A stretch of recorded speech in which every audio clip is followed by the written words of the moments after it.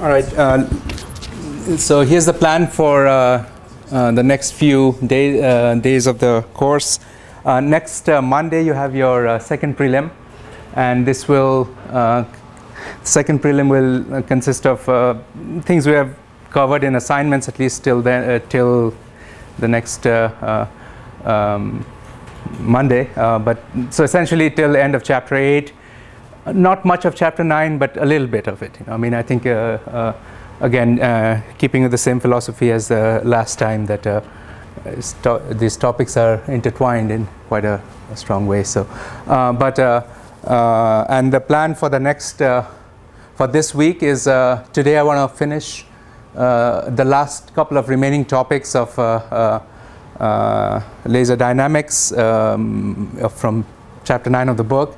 And then get started with various kinds of lasers. This is chapter 10, where what I want to do in the next class, which is Wednesday, is start from kind of reverse order as in the chapter. We'll start with a somewhat of an unconventional laser, which is the quantum cascade laser. And then we will look at the more conventional ones, or the older ones. And before the midterm, so that would be Friday, we'll do a short review again of things we have covered till now, and just to keep things in, look at the bigger picture of what we have covered till now. And then right after the midterm, Cliff will discuss a few more of kinds of lasers. And then we will spend about maybe 2 weeks of the course, or about 5 or 6 classes talking in particular about a semiconductor laser, which is extremely important today in a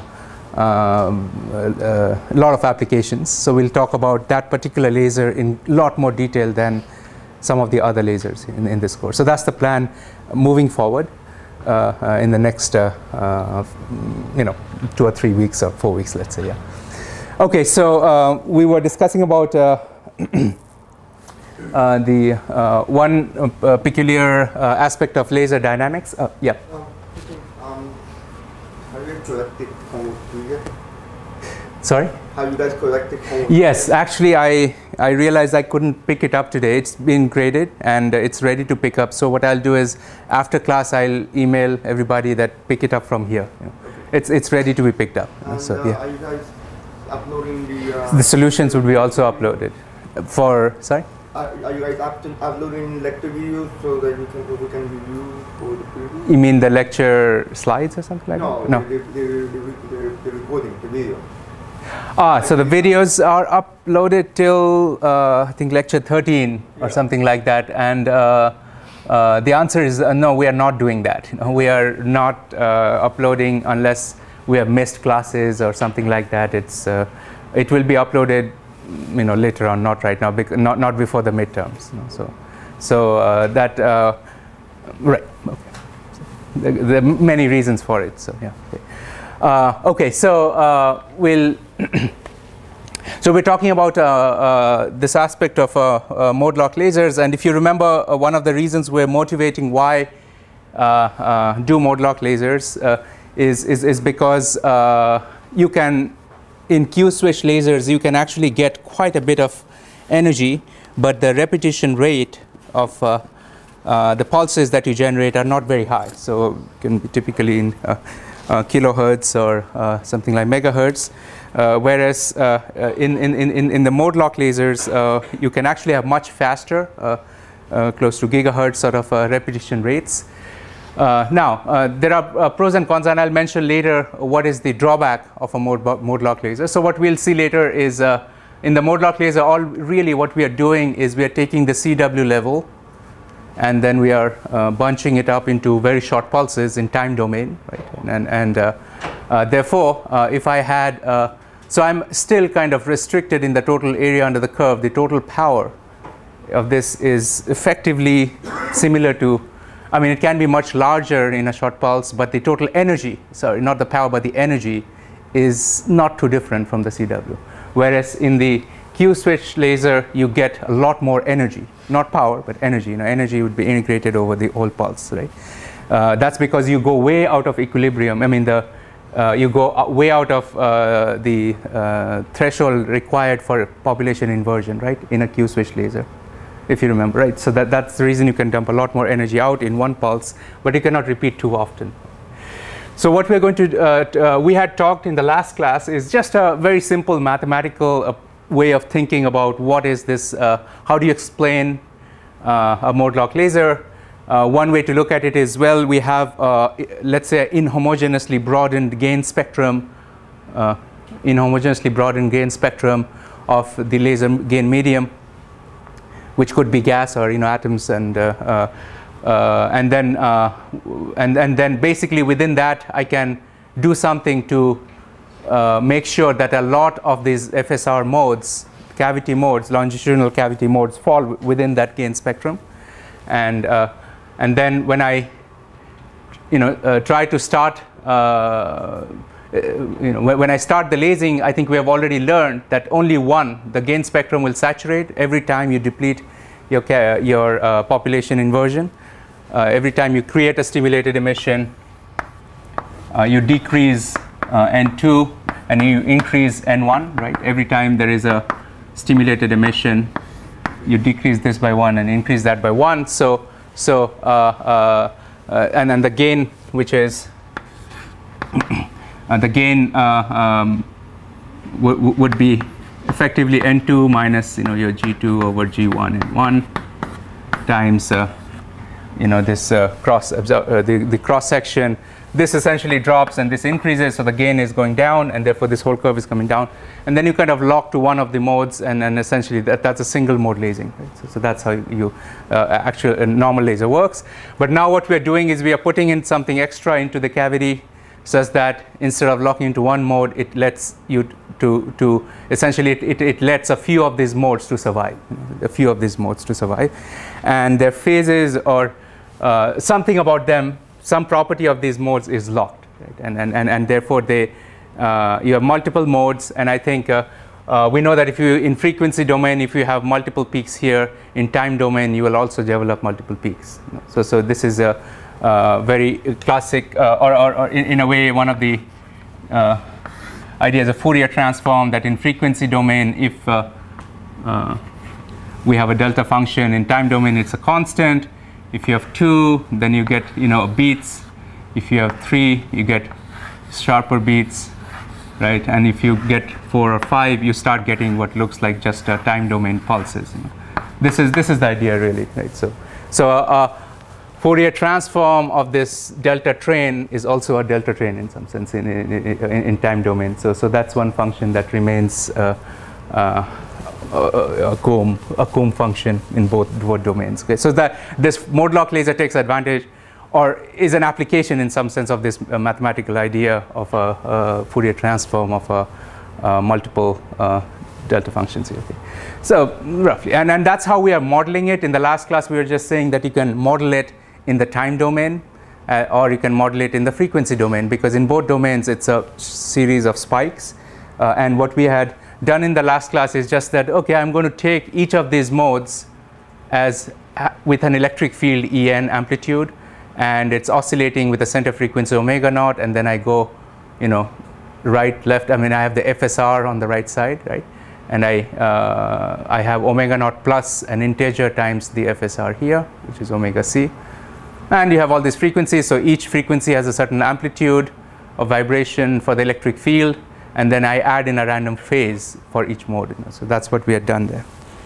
And from there, when you add up these functions, we made some assumptions. We said, well, let's assume for simplicity all the electric fields in each of these modes, the amplitude is the same, E naught.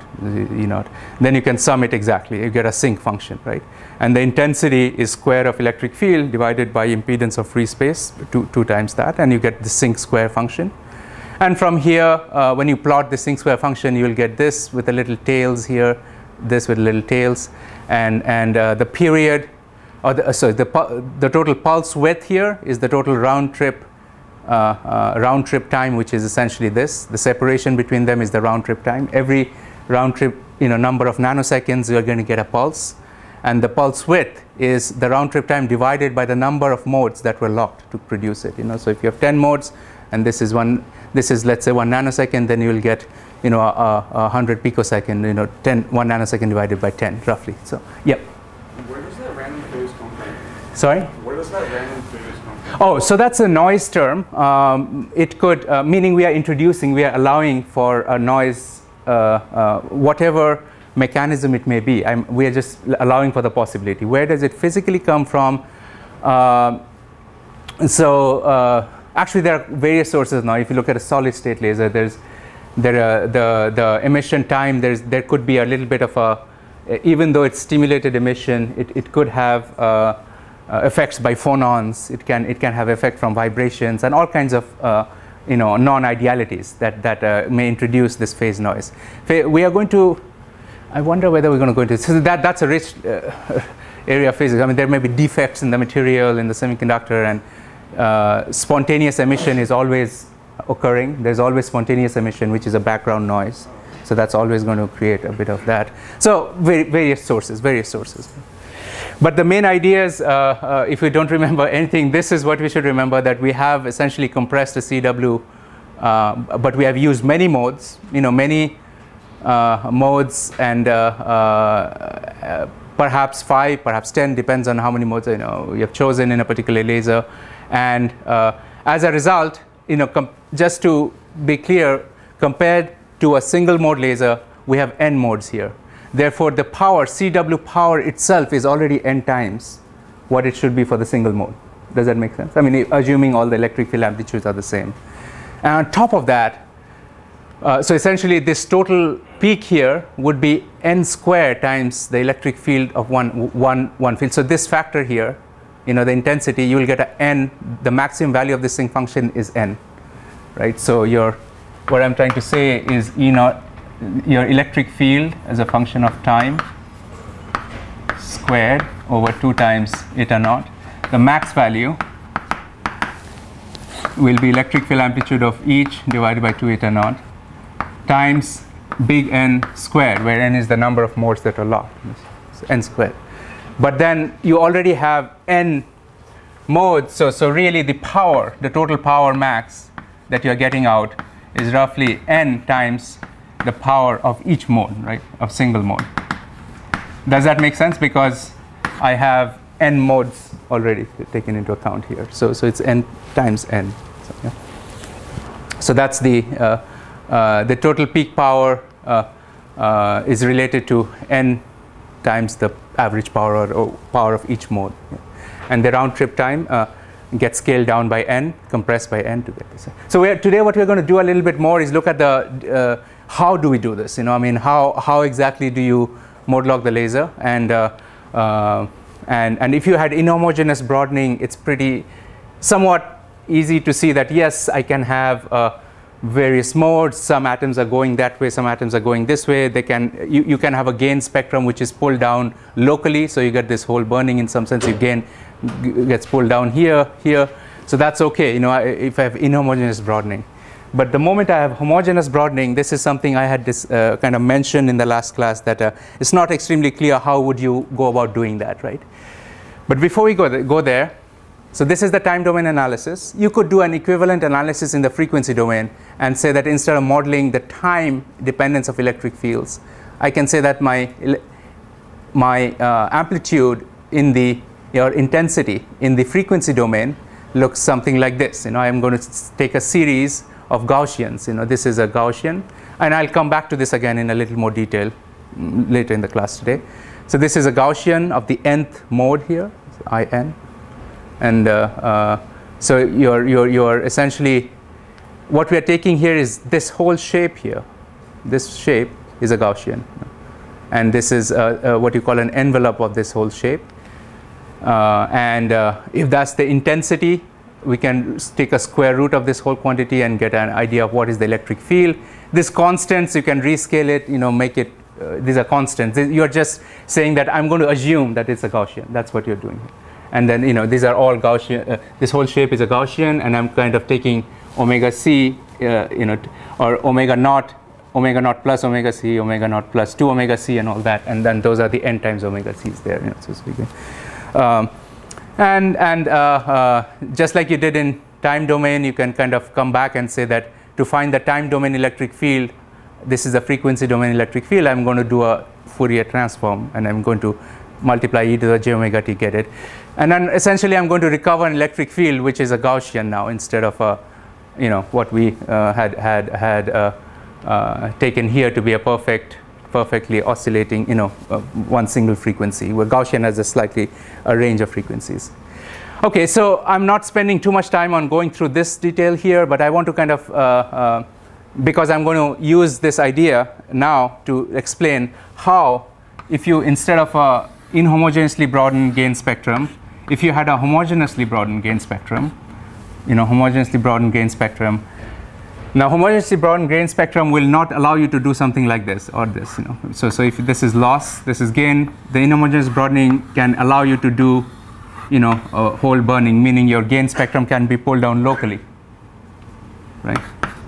This frequency, I can pull down the gain spectrum locally because you're only addressing certain kinds of atoms, let's say, in a gas, or atoms going that way or this way. But in a homogeneously broadened system, all the atoms are the same. They all have the same gain, line shape. So you cannot do this anymore. The whole thing has to move, right? So that's the difference in a homogeneously broadened system. So the question is, how can you do a mode lock laser with a homogeneously broadened system? It's not very clear, because in homogeneous, I can kind of have many modes lasing and all that. But in a homogeneously broadened system, this whole thing is going to come down, right? And you can see that it would seem that I can only get maybe the maximum one mode, right? Not too many. I can't have too many modes here. Does that make sense?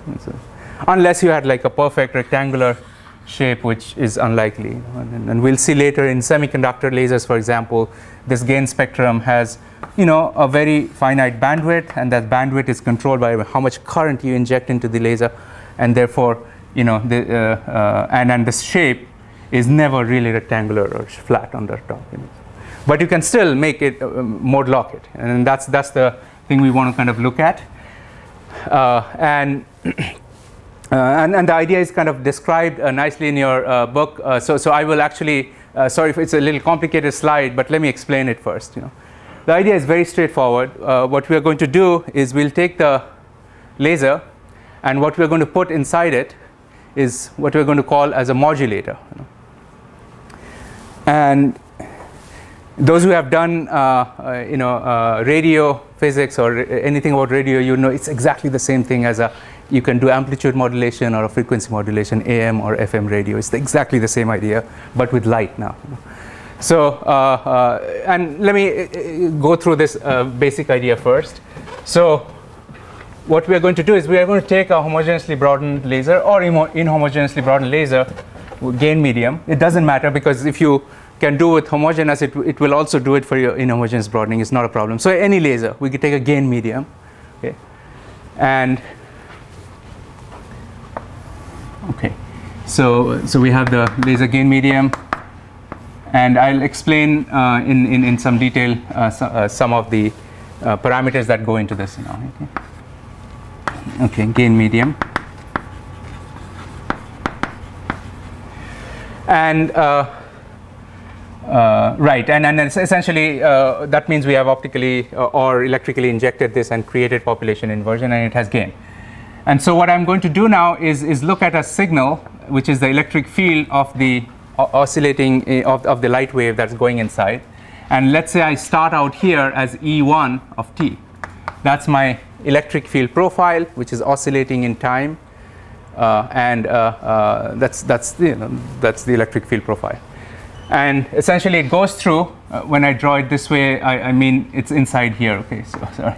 It goes in through here and reflects, gets the gain twice, right, comes back here, and then out here what I'm doing is putting some other object here, which is my modulator, and I'm going to actually physically modulate it.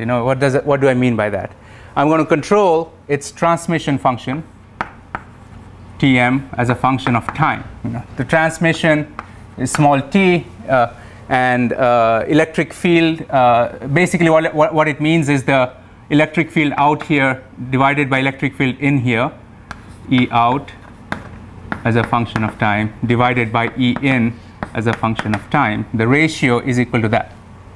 the ratio of electric fields, and at all points of time. So this is the in a certain way the what you can call as the transfer function or something like that in the time domain. This is the modulator, and then you can see this is very similar to. I think Cliff had briefly mentioned saturable absorbers, and we are going to actually talk about that a little bit also today.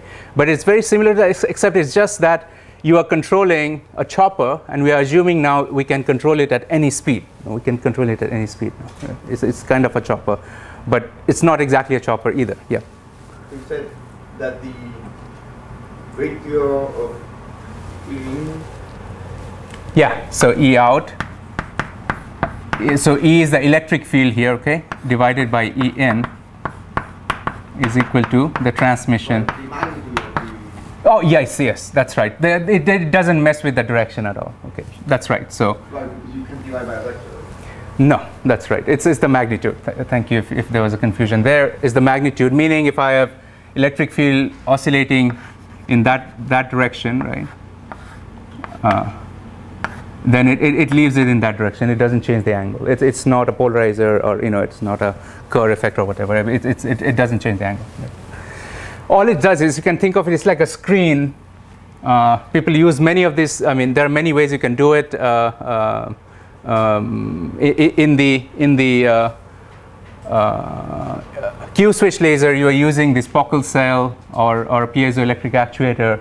There, the idea was you don't let the light go here at all. You kind of let it go somewhere else, or you kind of break the periodic condition that is necessary for you to oscillate. So you reject the light, or you change the polarization with a Pockels cell in the Q switch. In the mode lock, you don't do all that. You just change the intensity, the amplitude, right?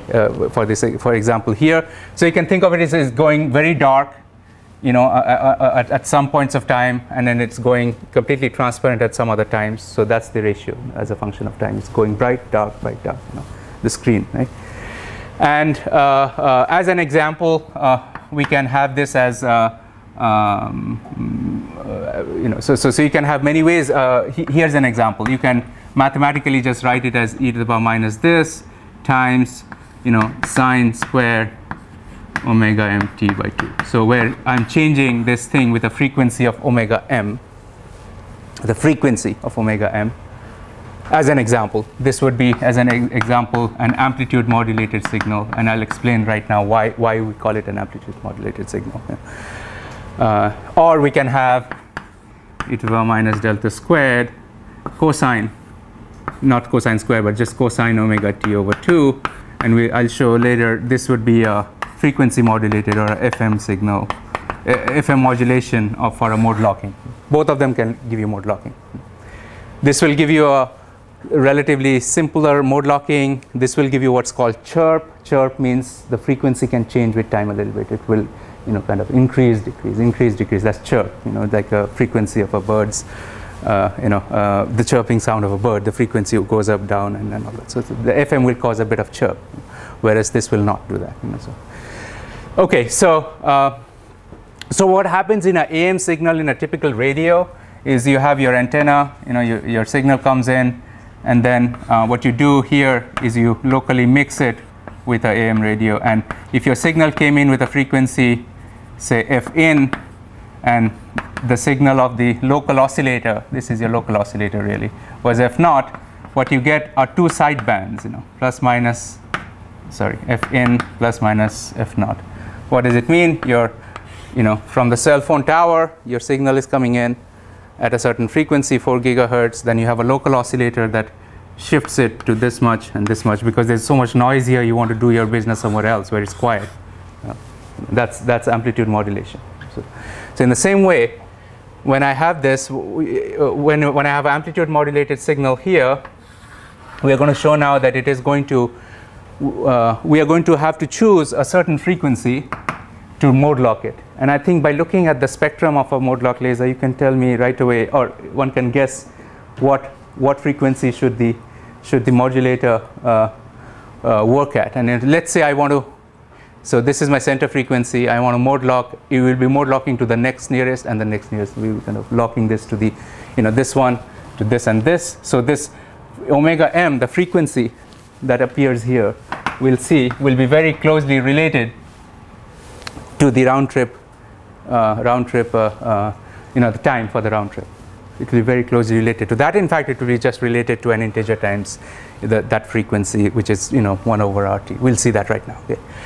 Okay, so at least qualitatively, is it clear what we are doing? We are essentially changing the transmission coefficient of this little object we have put in at a certain frequency, and that frequency will be of the frequency, not of the center frequency of the laser, because we don't have any equipment that can do it that way. Center frequency of a laser, visible light, is 100 terahertz. 100 terahertz, we cannot generate an electrical signal at that fast frequency. But we can certainly do something at this frequency, and these frequencies are typically in gigahertz, 100 megahertz, something like that, right? That's the round trip time.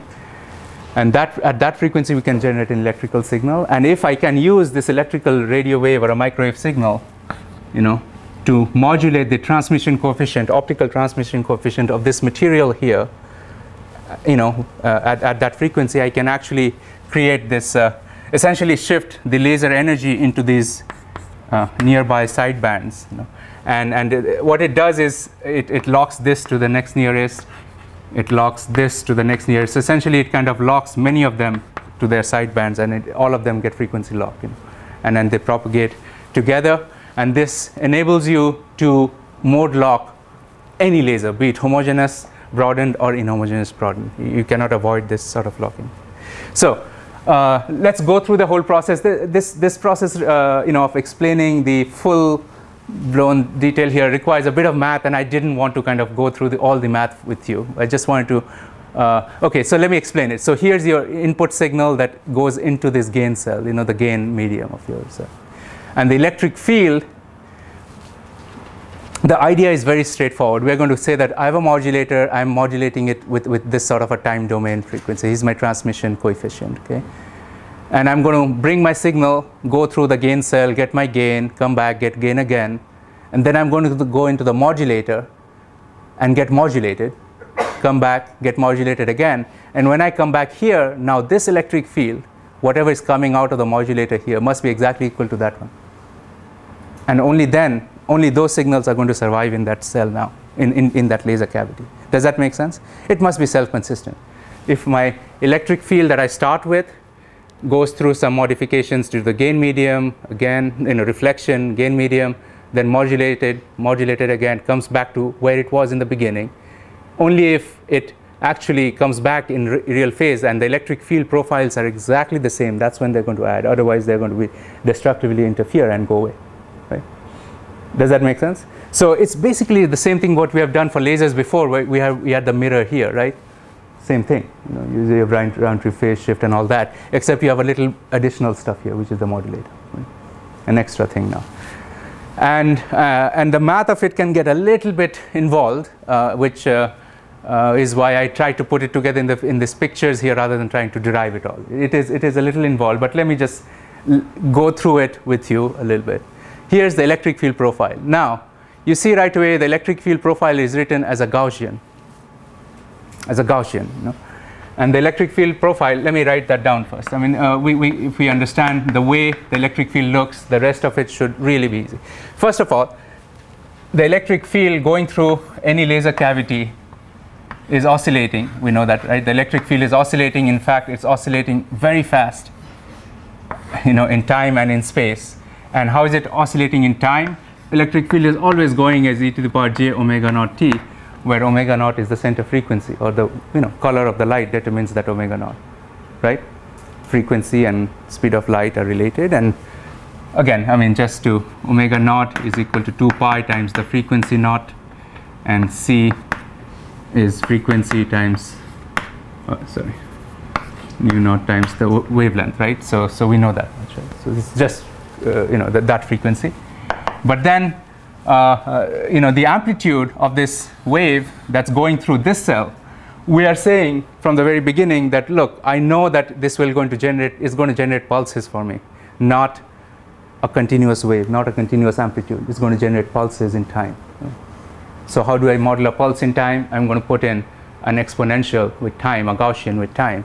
And how does that look? It basically looks like e to the power minus a t squared.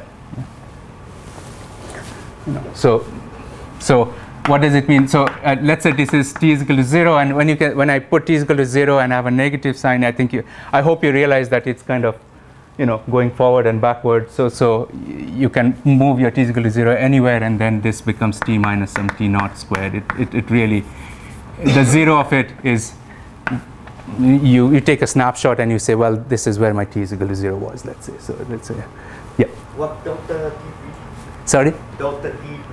What is it? Yeah, I'm going to explain that. No, that's right. So this delta TP is going to be the pulse. Physically, what does this mean? Let me plot this out. So if I now I absorb that, if you take all this 2 log 2, these are all normalization factors because later you integrate and they cancel out. Okay, so this 2 ln 2 over delta TP squared is what we call as this A. We lump them all constants into this little A that I put here. But physically, this this is a normalization factor, and you get a T over delta TP whole squared. And when I draw the pulse, okay, it's going to look like this. Okay? The pulse is going to look like this. This is my electric field amplitude now, E of t. And physically, what does this product mean? It means that the pulse width here is delta TP. This is what it physically means, the width of the pulse. But inside the pulse, it's going crazy. It's going like, it's really a very fast moving, because what is the frequency here? That's 2 pi by the center frequency, right? This is terahertz. This thing is terahertz, but the pulse is kind of slower, and it goes like that. So that's the pulse width. That make sense? And that pulse is going to propagate now.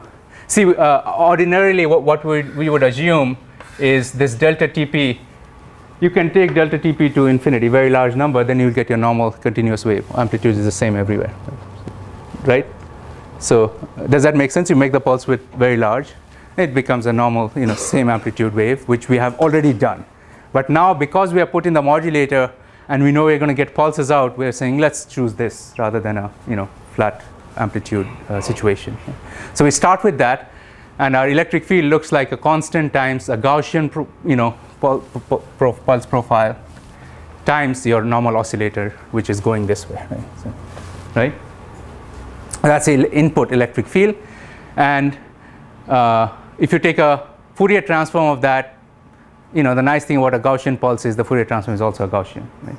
And the Gaussian is centered around your center frequency, e to the power minus omega naught over 4a, this whole square. It's the Gaussian.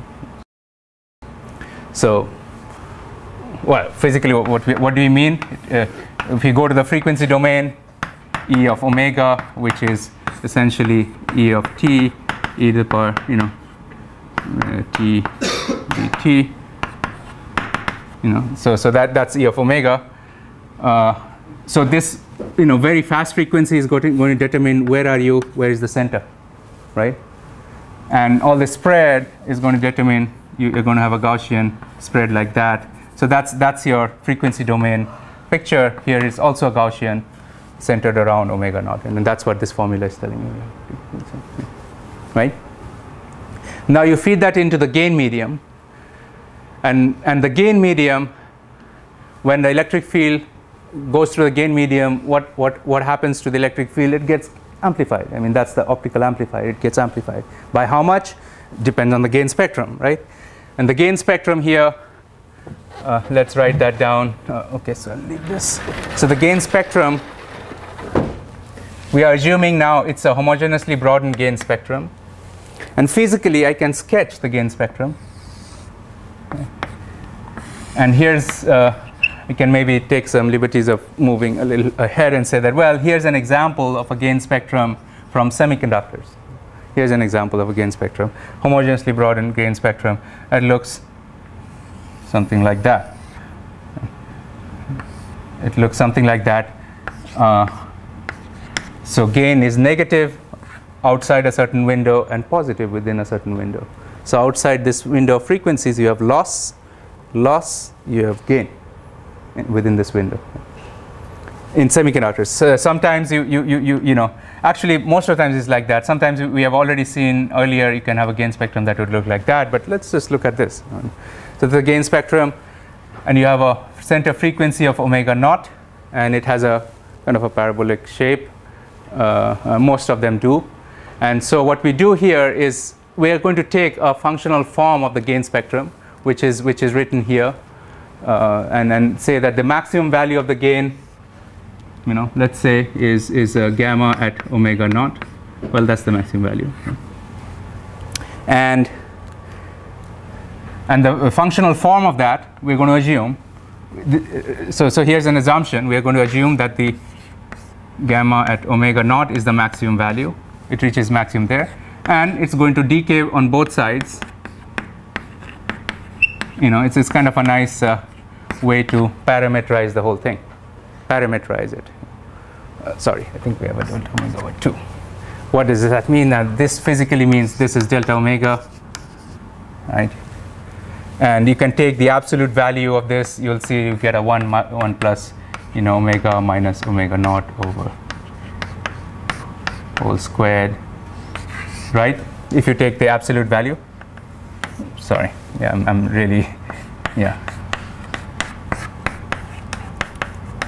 Right? So you get the shape. So this is your, what you call as the transfer function through, for the electric field as it goes through the gain medium. So here's your, you know, here's your frequency gain, or rather frequency dependent gain, and then the electric field goes through it, and when it comes out on the other side, what happens? How do you find the electric field on the other side? Well, you take when it comes out through here, all you have to do is take your electric field Fourier transform, and you multiply by the Fourier transform of the gain here, or which you have there, which is the transfer function, right? This is any linear time invariant system is going to do this, meaning when you send a signal, you know, in, and it has a transfer function of h, what, you know, let's say input is I, what comes out, if you know the frequency domain thing, it comes out as multiplied in the frequency domain, right? You know that much, right? So the same thing here. That's what's happening here. So essentially the signal goes in, gets a gain of this you know, t. All right, so this is the gain spectrum, gamma not as a function of omega. Sorry, gamma as a function of omega is the gain spectrum. But how much does the electric field get amplified? Right? If that's the gain, I think we have I think probably misused the name quite a bit, but if you remember, the electric field magnification is e to the power gamma times Lg, right? That's how much the electric field gets amplified. That's how many extra photons you have in an E squared and all that. So this is the gain per unit length, right? That's what we have written there. So as a result, what we really must do is take this whole thing, right? Take this whole thing and find its e to the power that thing, you know? And then you find your real gain, right? E to the power this thing, and that's what's done there on the top. You know, that's written as t, big T here. You see that on the top. Before you do that, you kind of do a little bit of a Taylor expansion here. You know, this is the reason I don't want to derive all of it. You do a little Taylor expansion and say that we are not going too far away from the center frequency. Therefore, this quantity is not much larger than 1. You can take this to the numerator, expand it to 2 orders, you know, a linear term and a parabolic term. And then you exponentiate it to find the total gain function. And you go once, you go twice. In between, you have a reflection loss gamma 1. So what comes out here is your electric field 2, E2.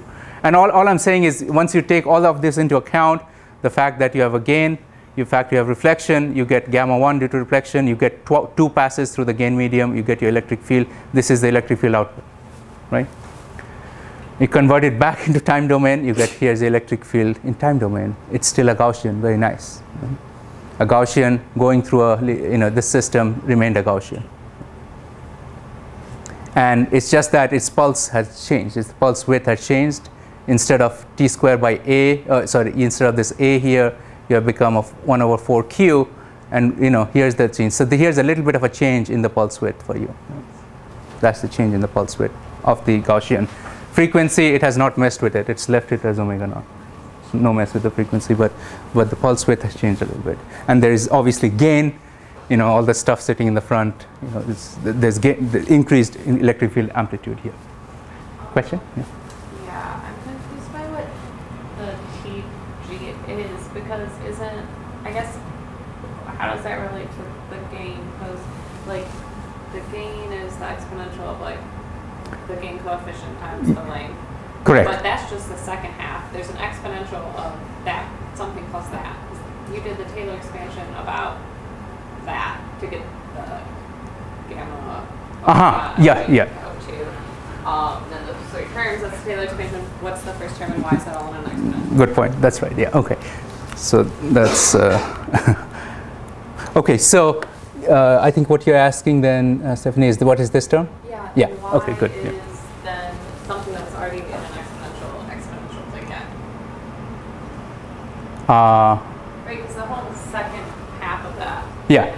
So this is exponential. Yeah. So this is the gain coefficient. Okay. Right. Yeah. Okay. So coefficient and so the physical gain is e to the power that, right? Right. Now you are asking something that's is an exponential. All right. So if that's the gain coefficient, So then G is the term of that, from there on. yeah. But that's all inside of an exponential as well. And there's this other term here. Yeah, so this extra term is, all right, so as the photons are propagating, right, with a wave vector k, you will always have a phase change of jk times the distance, right? If you just propagate a distance lg, you will always have this no matter whether you have gain or not, right? As a photon propagates, right? This part will appear no matter whether we have gain or not, right? And all the extra terms that we see there, right? So this times e to the power, let me put it this way. So for one pass,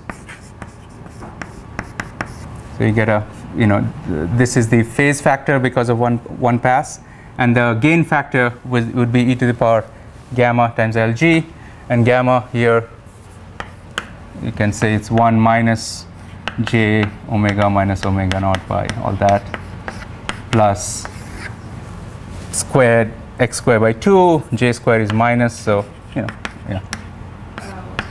Does that make sense? Yeah. 1 by 2. So you just take this whole thing and you just plop it in here, right? And then that thing comes here, and that's the combined thing is what we're calling as the gain transfer function. It's a combined thing. It includes both the normal phase change because of propagation plus the gain terms, and all the things are gain. I mean, you can turn off the gain, you will just get the normal phase. Okay, so now you go through this, and after you come out from the, with two passes, your electric field profile looks like this. It is still a Gaussian. It has a slightly deformed line shape. Sorry, not line shape, but the pulse width, if you might, 4q, and it's changed from just a there to something like this plus this. This is the factor that is introduced by the gain medium. So only this window has the gain, and it introduces this factor. And then now you go through the main part, which is the modulator.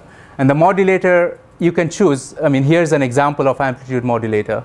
It goes as e to the power minus delta squared. Delta is just a number here. Sine square omega t. Why do we choose like that? Why do we choose sine square omega t? Why is that an amplitude modulator? Because if you do e to the power minus sine square omega t, so the idea is, what is t is equal to 0 for us? It's going to be the leading edge of the pulse that reaches the modulator. Let's say the modulator is sitting there, right? And so around t is equal to 0, this function sine x is very close to x, so this looks like delta squared omega m squared t squared by 4, right? Because sine x around t is equal to 0 is x is equal to 0 is roughly equal to x. And you see this function is also a Gaussian in time, right? And so is the incoming electric field Gaussian in time. So it's a pulse which is Gaussian. It comes in, there's a Gaussian, the modulator intensity or transmission function is a Gaussian too. You can square it, you can take 10 times square, it's always going to remain a Gaussian, right? So So this is a Gaussian too. And what's going to do now, so when your signal goes through, the light goes through the modulator, this is the transmission function. Then here what you do is you don't multiply with the what you do is you can again multiply the signal, the electric field, times the transmission function E in. Where did I write that? All right, so E out by E in, right, is equal to your Gaussian that we just wrote, delta squared omega m squared t squared over 2. So we just wrote that. So output, the electric field that comes out here is equal to, divided by this, is equal to that. That's all, right? Then you do it twice, and do another reflection here, gamma 2, come back, and you have a new function now, which is E3. Does that make sense? So you come back the whole loop. It took almost the whole class to do this. I thought it will get done very soon, but all right.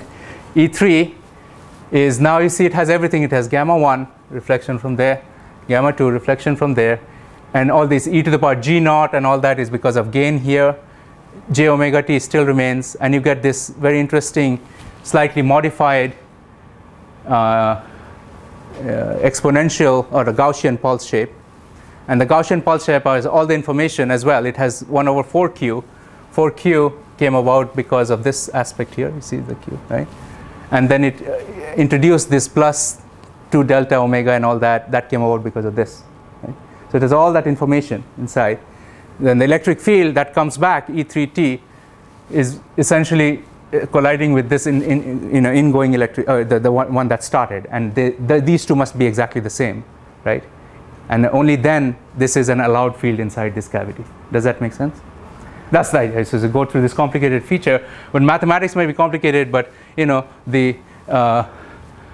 physically it has no problem. It does mode locking all the time.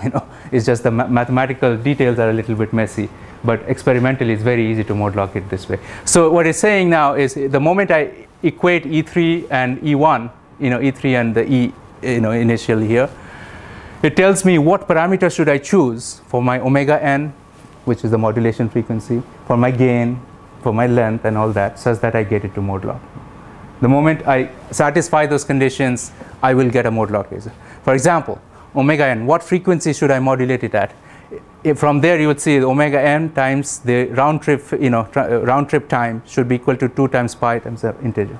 The moment you choose that, you're going to mode lock it. And that was, I think, hopefully rather clear from the beginning, because we said that this feature is very similar to amplitude modulation, and this is omega naught, and this is 1 over 2 pi tau round trip, right? So as a result, if you want to mode lock this and this, your modulation frequency, which should be exactly equal to this or this or this, that's the relation.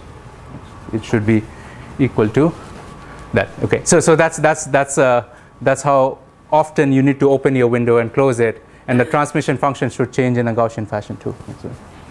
So that's the basic idea. How do you once you create these, it gives you the physical numbers that you need to maintain to get the mode locking. Yeah. Now you can slightly change it. You can go to this form instead of sine squared. There you can go to cosine squared.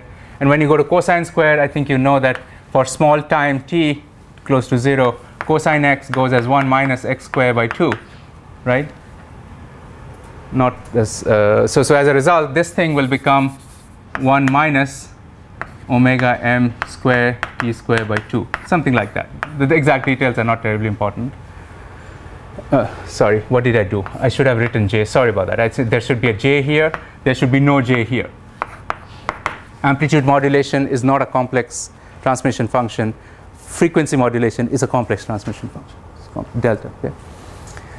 And so what this does is, now this function, you see there is a one constant with time, and there's another which is increasing with time. Okay? And the constant part here is going to add to the, for fm, you get a e to the power j omega naught t, and then this phase is going to add, after you come out, right? So I'm going to just parameterize all my time parameters into this t naught, after I've propagated it through all my gain medium, and I've come here and I'm waiting to do either AM or FM, this part. and then it gets multiplied by this whole bunch here, the transmission function, right? So j delta square 1 minus omega m square t square by 2. So so you see now that the frequency j omega naught t, the frequency is modulated with time. It's changing with time now. Right? The frequency is not just omega naught, but it is a constant. There is something that does not depend on time, and there is a certain thing that's increasing with time. So so there is a constant e to the power j constant plus omega naught t plus some t squared. So this thing is, the frequency is changing with time for this, and then this is a frequency modulated signal.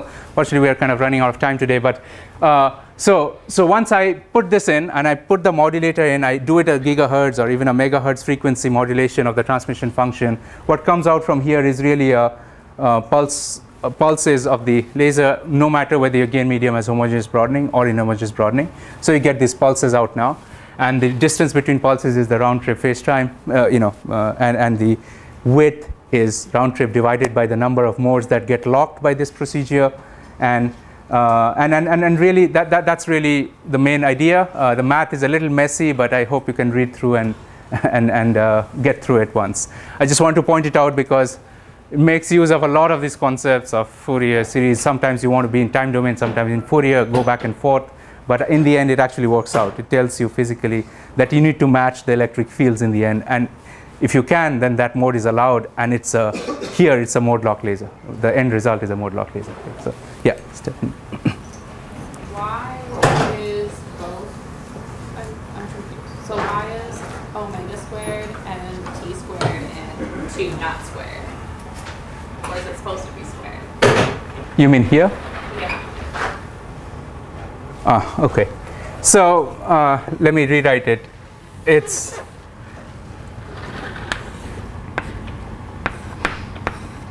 let's say cosine of omega mt. All right.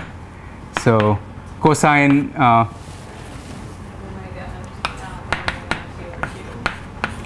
Yeah, omega m squared t squared by 2, right? Because cosine of x is 1 minus x squared by 2, roughly. So I guess, so it's not the same as sine where it's omega m t over 2. Sine x is, No, that's not my question. oh, is x, therefore, and you have a square of that, so whatever is sitting here gets squared, right? So you get omega squared t squared by 2 squared, which is 4.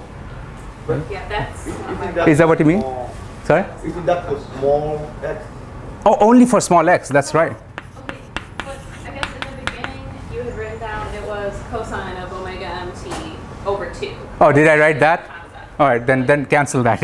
This is the correct one. Sorry about that. Two. If there's a 2, so I see. Okay.